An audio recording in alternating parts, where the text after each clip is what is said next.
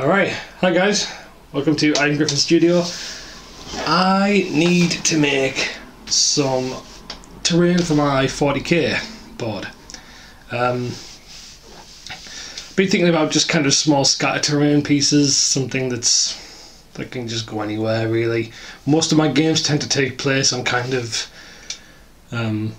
urban environments really, kind of, or cities and things, you know. So I'm thinking maybe some barricades. Pretty simple build, very versatile. Everyone can use them. I've got a really cool way of making them that I'm sure I'm not the first person to think of this, but it's going to be cool anyway. And yeah, hopefully they're really cheap, really easy to make. That's kind of my whole thing, so hopefully they are. And let's just crack on with it, shall we? See what we can do. Now this method is super quick, super easy, super cheap and effective. So all you need is an ice cube tray like the one I've got here. All it needs to be is kind of square compartments really. I used this one because it was just lying around and it was kind of broken along one side and I probably wasn't going to use it for ice. So I mixed up some plaster of Paris, and the idea is that you just pour it in these compartments, and then once it's dry you can just tap them all out, and what you've got is nice square uniform kind of barricade bollards. Some people call these dragon's teeth, or I don't know, roadblocks maybe, but this is a super effective way of making them. Now this is just me getting the right mixture. It did take me a little while to get the right mixture, but I eventually got there, and then I thought maybe I'll add some black acrylic paint to this mixture, because if at some point the plaster of Paris, which I know is kind of brittle sometimes, if it does chip and does kind of get damaged in some way, then maybe just making the mixture a kind of greyish concrete colour would make it seem like it's just exposed concrete. And so the bit of black paint in the mix seemed to change the colour to a kind of light grey, and I think I achieved a good level of viscosity here for the mix while adding the water, and then it was time to get pouring.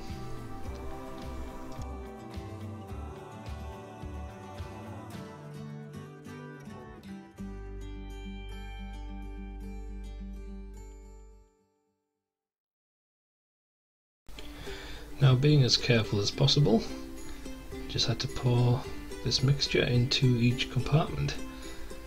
Try to ensure you get kind of about the same level in each bit, because that will make sure that each barricade is about the same height. This stuff kind of gets thick really fast, so it's probably best to work quite quickly at this point. And then once they are all nice and level, you can just give them a quick tap against the table, try and get all those air bubbles out that might be in there, and make sure that all that plaster settles nice and level, and hopefully you get a nice finish.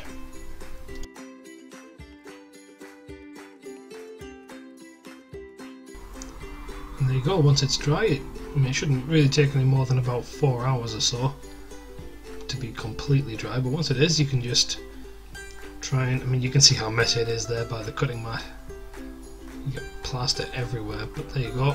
They do come out eventually with a bit of persuasion, and they look nice and sharp. Really cool. Very neat. Nice flat edges. And then it's time to get the rest out.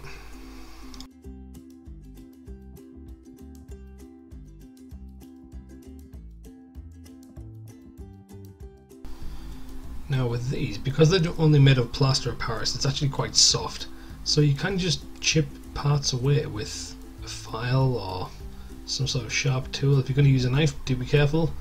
But you can make grazes and scuffs and deep cuts and bullet holes and all kinds of battle damage on these things. Remember, these things are barricades, they're going to be shot at, you know, they're going they're going to take a lot of punishment. That's the whole point.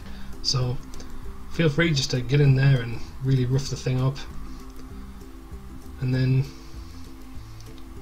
you have something that looks like this.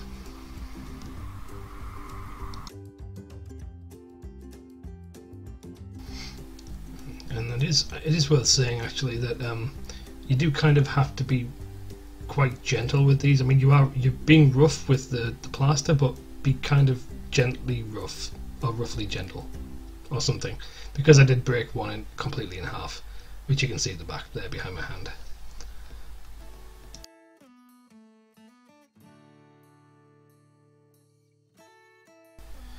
Okay, so these barricades are going to need a base. This one is 6 inches long.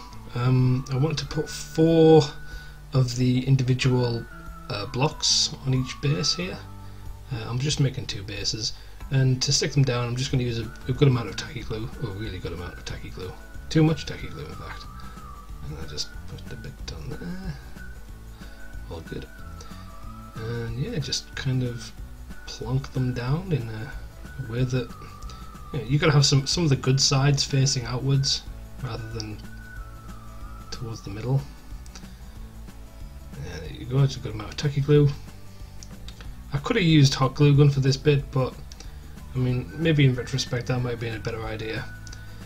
And then while that's drying, I put a little bit of no nails on just to see how that would work.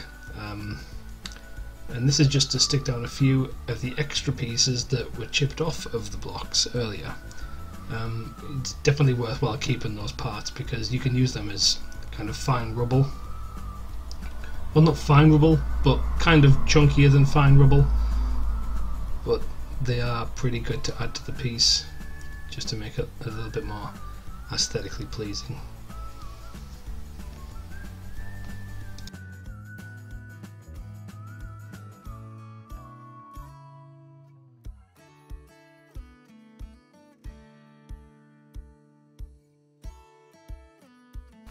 I understand that it's white on white and it looks a little bit white, so, but it does look good.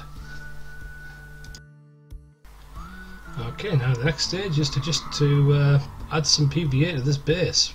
Go around all the chunky parts that you added previously with the no-nails, and go alongside and in between all of the main blocks. Just really cover that whole thing in PVA. I'm using neat PVA at this point. You can water it down a little bit if you want to flow a bit better, but I thought neat PVA wouldn't activate any plaster or anything quite so easily. And then we should take a little bit of basing sand. My basing sand is just an accumulation of different kind of, you know, grades of grit and sand, and some large pebble here which I do not want. That can go away. And then we're just going to dip the whole thing in the pot and pour the sand all over it. Make sure you get it everywhere until it's all covered, and then just tap off the excess.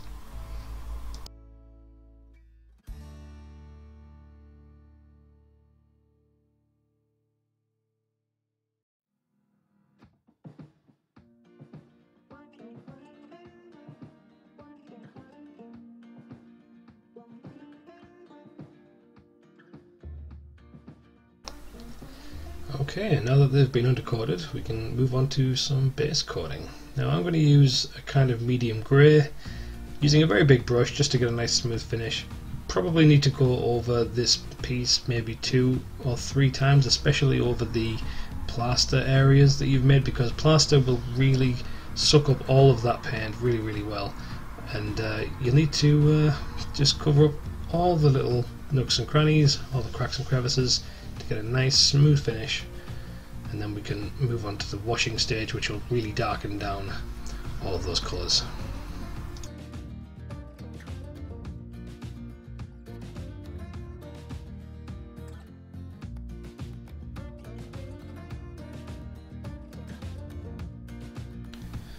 And with them all nice and evenly coated in grey, just time to add the black wash. Just add this all over the whole thing. Just try not to let it pool so much on the top of the bollards. You really want it to get it just into the details that you've carved into it. And if it does pool on top, you can just take a piece of tissue and dab off some of that excess, and then we can move on to the next step.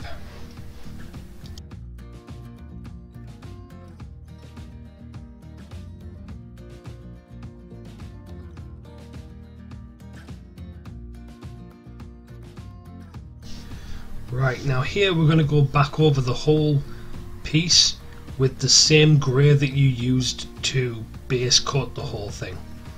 So just really run it all over the whole piece, all over the base, all over the details on the bottom, and all over the top and the sides of the insides of the bollards and everything, just to really try and pick up that detail again, and it kind of subdues that wash, that heavy appearance that the wash gave. And it really helps lighten it back up and give a good contrast. And then to really pick out that top level detail, just use a slightly lighter grey than the one you just used, and just run it over the very tops of each bollard, of each kind of brick that you've got on the ground, just to really highlight those top edges, almost giving it kind of an edge highlight, but it's really more of a very light dry brush. Now at this point I thought it'd be a really cool idea to add a little bit of rebar to the exposed inside areas of each barricade, and the idea was just to put I thought maybe use paper clips, but I think I ended up using a little bit of kind of wire fencing that I had lying around, and I just thought that might work as a pretty decent analog for rebar. So I drilled a few holes using a Dremel, and then just kind of fit these things with my fingers and then super glued them into place, and then we were ready to paint them. Now I'm using Rhinox hide because I find this to be an excellent kind of rusty undercoat for metallic, old metallic anything really. The next stage will be to dry brush everything that you've painted with Rhinox hide, and we'll be dry brushing it with Riser Rust, which is what I'm using here. I'm using an old kind of rubbish looking brush, and just really doing quite a heavy dry brush on all the rebar. And make sure you get it kind of down the brickwork as well. You want to kind of make it so that it looks like the moisture or the rain has washed that rust right down the rock and kind of created like an iron stain on the whole thing. And run it into the parts where water would likely run down, where it would follow a channel down.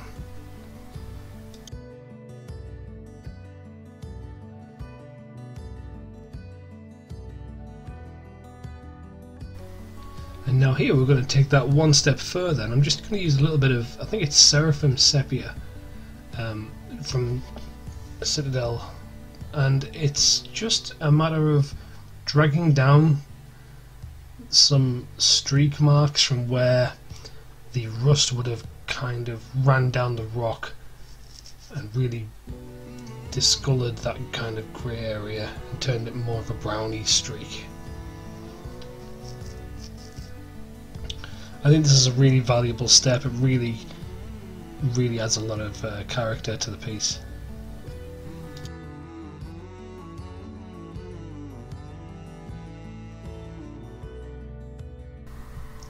Alright, now it's time to get some flock on these things. So some people like to water down their PVA. I prefer to use it neat if I'm going to put down some static flock.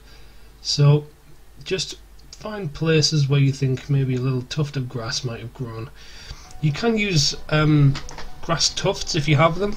There's no harm in doing that, but at the moment I don't have any, so I'm just going to use the old-fashioned method of actually gluing the flock down. So just find a part that you like to put a bit of grass there, and then I like to use tweezers when I do it, just to so I'm minimising the mess, and then tap off the excess.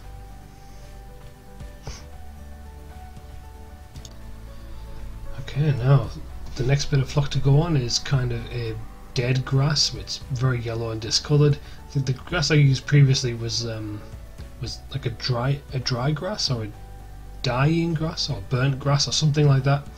I forget the name of it, but a nice contrast and a nice mixture of different flocks always goes quite a long way. And this is pretty much the final step in creating the barricades. After this, it's just a matter of putting a nice hard coat, matte varnish over the top, and then that should seal all the plaster and everything, and it should be nice and durable.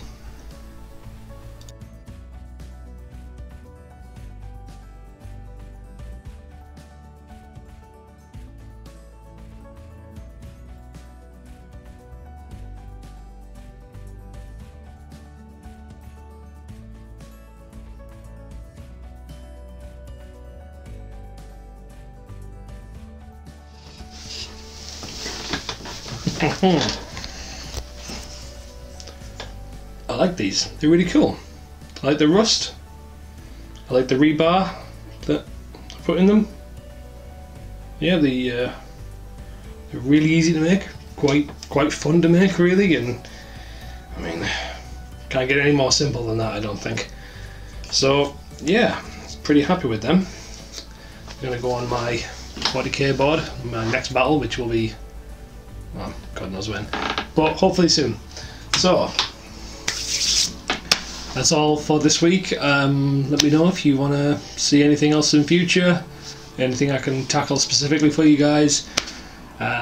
Leave a comment or subscribe if you haven't already, and drop a like on the video. All these things can really help support my channel and hopefully get me moving a little bit. And yeah, your support is very much appreciated. So thanks for now. I will see you again next time. Happy crafting.